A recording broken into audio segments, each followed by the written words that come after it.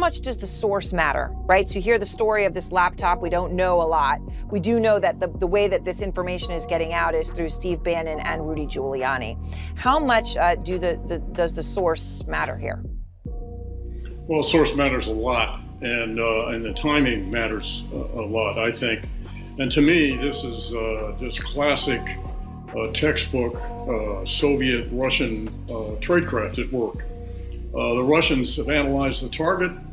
They understand that the president and his enablers crave dirt on Vice President Biden, whether it's real or contrived, it doesn't matter to them. And so all of a sudden, two and a half weeks before the election, this laptop appears somehow without, and emails on it without any metadata. It's all very curious. But so here you have a willing target, and the Russians, who are very sophisticated about how to exploit a willing target.